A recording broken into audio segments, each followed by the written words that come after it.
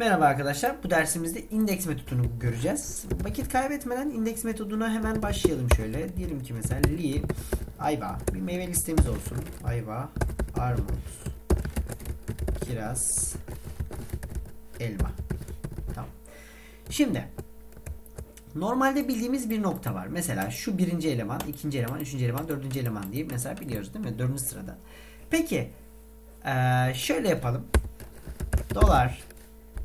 Menü elemanlarından birine mesela li'lerden birine tıklandığında alert verdirelim mesela.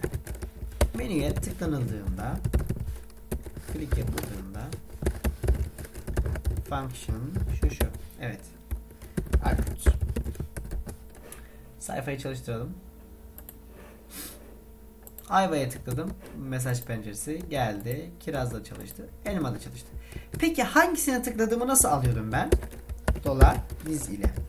This metodu, indeks metodu bizim hangi sıradaki elemente tıkladığımızı bize geri döndürür.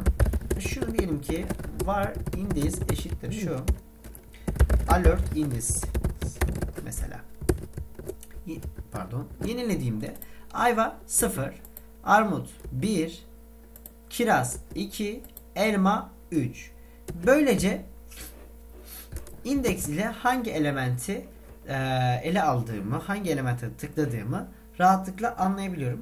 Bunun için bunu nerede kullanabiliriz? Slider işlemlerinde kullanabiliriz. Tab menülerde kullanabiliriz. Bu tarz çok fazla iş yapabiliyoruz. Mesela örnek vereyim. Sizinle paylaştığım bir tab menü var mesela kodlarda. Gördüğünüz gibi burada bir tane li yapısı var. Burada da bir tane li yapısı var. Şuna tıkladığım zaman buna denk gelen indeksteki elementi gösteriyor. Buna tıkladığım zaman buna denk gelen elementteki indeksteki elementi gösteriyor. Bu şekilde böylece bir hiyerarşi, bir tab yapısı yapabilirsiniz kendinize ait. Evet, indeks metodu da bu kadardı arkadaşlar. Bir sonraki derste görüşmek üzere. Kendinize iyi bakın. Hoşça kalın.